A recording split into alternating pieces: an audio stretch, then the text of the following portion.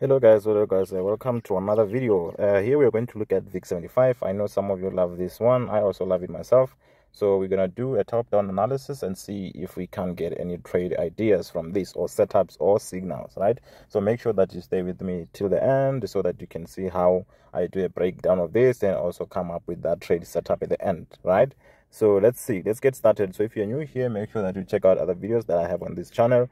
And also, if you like this style of trading where you just make your decisions based on the structure and no indicators, no nothing, we just make our decisions based on a chart like this, then this is the channel for you. All right, so let's get started. So when we do analysis, it's always best that you start at the highest time frame and then work your way down, right?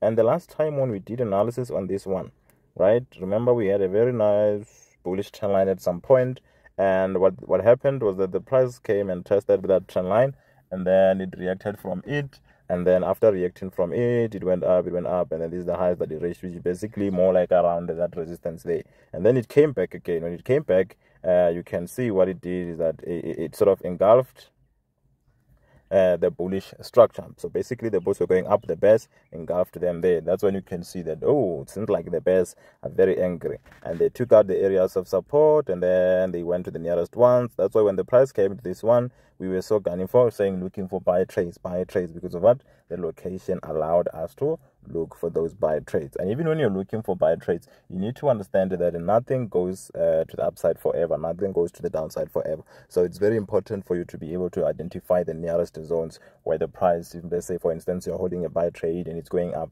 you must be able to identify the nearest level that the price is going to be sensitive to, and it might cause the price to reject and go back down. So you need to be able to spot those areas so that when the price gets to them, you need to exit your trades. You don't have to fight them, those zones. You don't have to predict that they're going to be broken or anything like that. You just need to say, oh, here it seems like we're going to struggle to pass here. Let me take my profit, I'm out. So here we have got this is our support.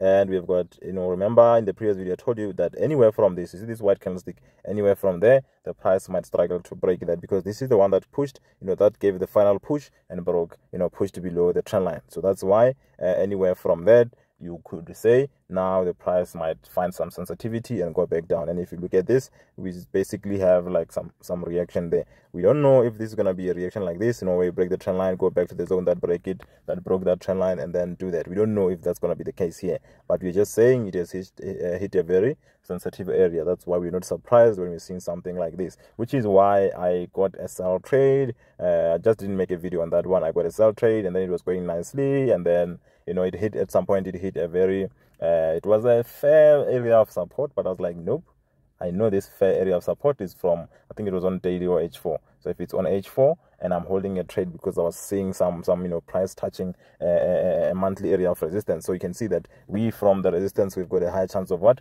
Of winning there, because of what we are coming from a weekly a monthly structure. So because of that, when the price got to that, I was like, it has got high chances of what? Breaking it. So but what I suggest you do when you hit the opposite structure, if I had one trade, I was gonna exit it, because I didn't have one trade, some I exited there, and then I just like, no, it's got high chances of continuing. So for that reason, let me leave one trade running, and the rest was history.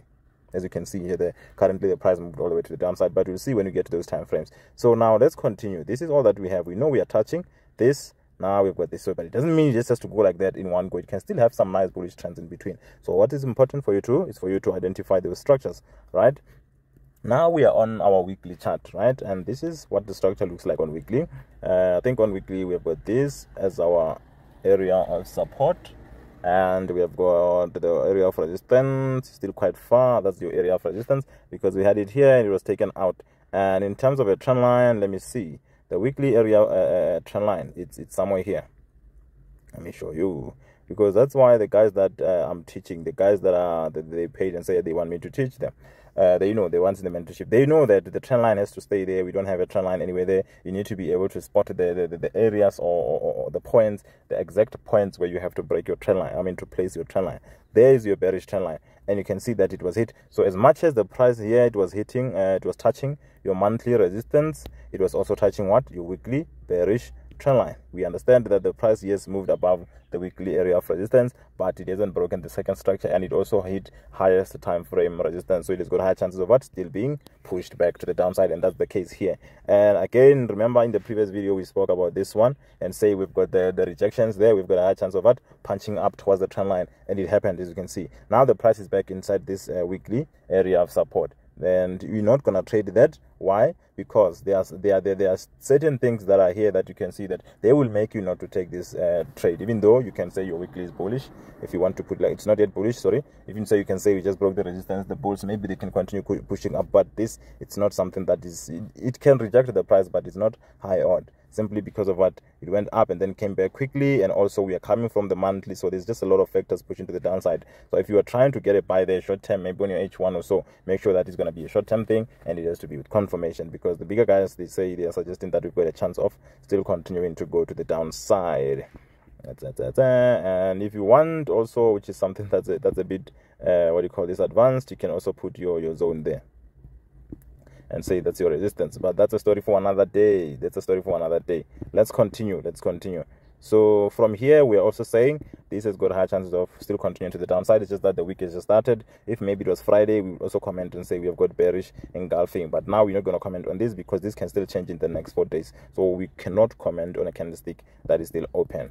So now this is our daily chart. So our daily chart looks something like this, and it was very much bullish. I think now that is about to change, and you can see that as much as it was bullish and we had a very nice trend line there, we have a very nice area of support there, but it's bad because of what the pin bar that we got here, and the takeoff from that is very nice. And now another disadvantage is that this guy is coming from a weekly trend line, it's coming from a monthly area of what, of resistance. So you can see that us trying to push against that, it's not wise, it's not good idea. Yes, it can work, but you don't have to put yourself through such you know, experiences. All you have to make sure that you say maybe if you just wait and say the price, if it breaks this support and it breaks the trend line, it means my daily is bearish. And maybe if it pulls back, because you can see this move from the top, it was very smooth move. This was a very smooth move. Maybe after that, it will give you a pullback.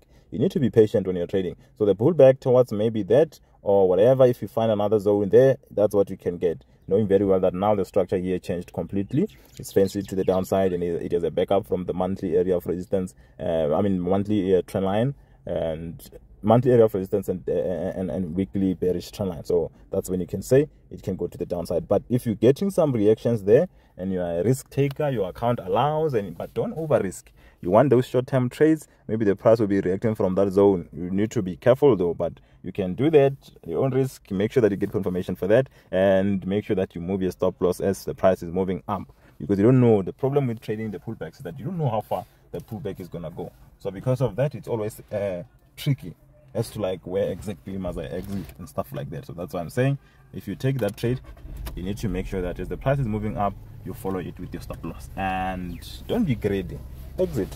Right now, let's see what the other time frame looked like. Yes, this is what I had. Right, my trade, I took it from, where was it? Let's just look at the structure. I took it from somewhere around, if I can zoom in so that you can see.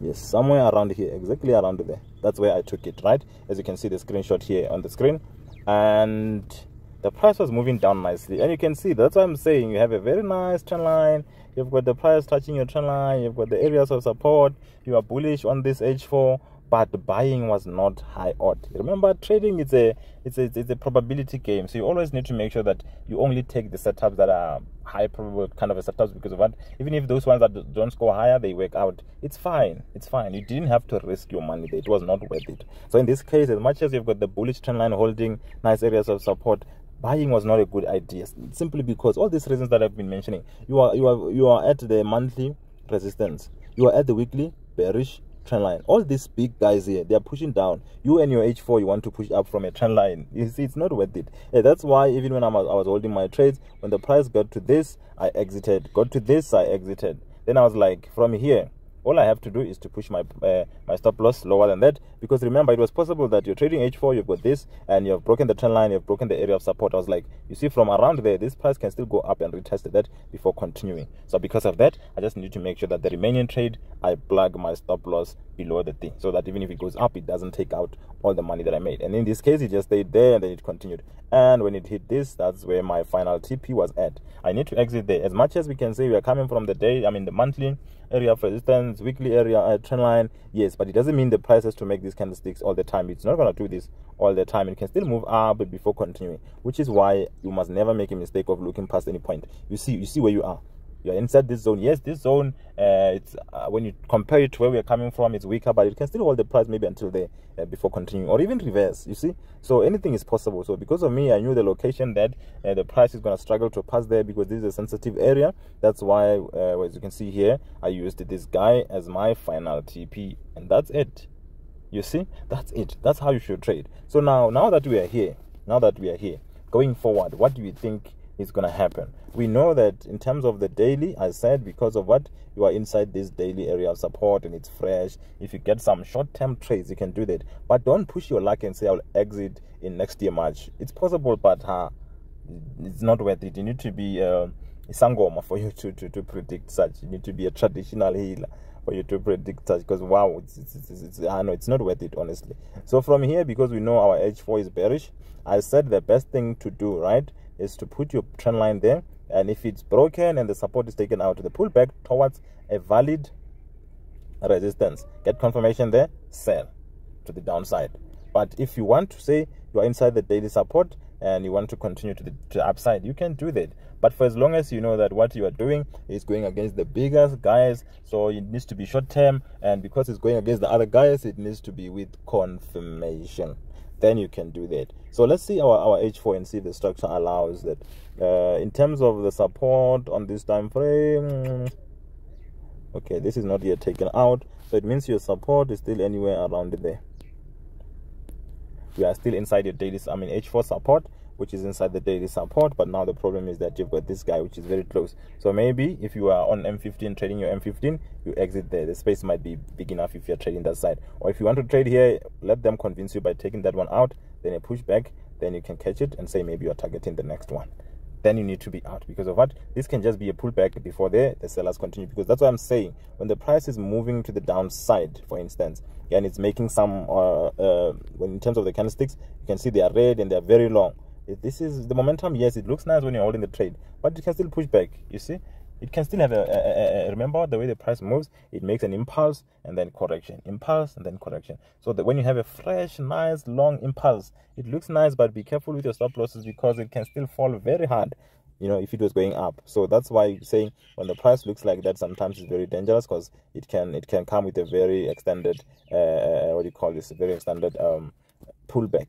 So in this case, yes, you can see that the price is forming what you call sort of bearish pin bar, if you want to call it that, or indecision, whatever you want to call it. And the current pin candlestick, it most likely going to close as a bullish engulfing. So because of that, maybe on your smaller time frame, it will break the trend line, then the pushback of that you can buy. For instance, this is what I mean, because remember, when you're moving down to your H1, for instance, you'll have more candlesticks, and you'll be able to maybe put your trend line there or put it here, anywhere you want to put it, that's fine. So you can see that that bullish engulfing on your H4 is breaking the trend line this side. Then you can just say maybe that shift in momentum to the upside, it's convincing enough for you to say I can take some short buy trades from here. Should the price push back, give me any signs of reversal there, then I'll be pushing up. But remember, you are targeting all your opposite structures here, and also because this is H1, also the H4 will be the final one. Maybe this one will be taken out. If not, then you'll be targeting this as well, or that one. That's it. So I gave you two scenarios that are possible from this, and both of them I gave you the reasons why they are both possible. For you to continue selling, you need to wait for this guy to be taken out first. So that's why for me selling, I took it from up there, because of what? Location, where we were located. So for you to sell here, not a good idea. We need to sell high and then buy low. We need to sell high, buy low. That's what you need to do. When the price is too high, you can see it was moving up nicely. It doesn't mean that it has to continue like that. Some of you are sort of how can I put this? Some of you are you are scared. When you see bullish candlesticks and you are planning a sell trade, you are very scared. You feel like it will just continue with your trade, hit the stop loss. Yes, it can do that.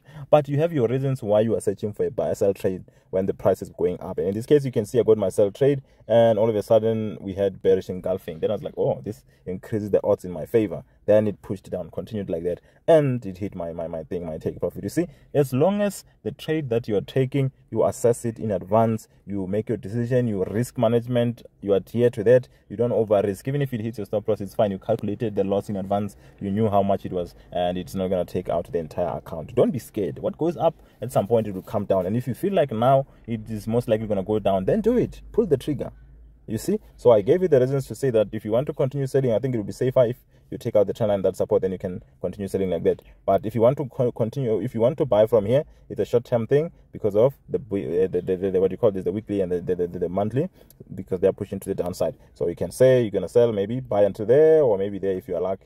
But this is going to have a chance of going to the downside. And if you're trading things like H1, where you have a nice trend line, it's taken out, this go up. Because now if it comes down and then it doesn't give you confirmation there, but rather it goes and break this low this side, it means you'll be saying we have a new low. Then you can just have this as your trend line and say we are back to bearish. Then maybe that will break that daily support and trend line. Then you can continue selling like that.